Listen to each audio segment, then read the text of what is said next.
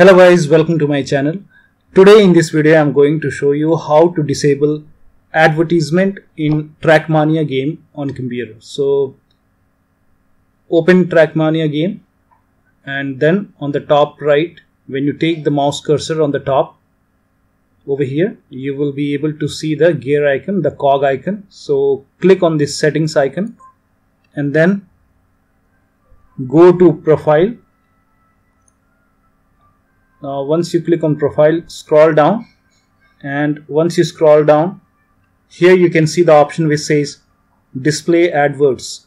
So you have to go ahead and untick this. So there is a check mark, so click on it, then uncheck it. So let me inform you, in order to uncheck this box, you need a standard or club access to remove adverts.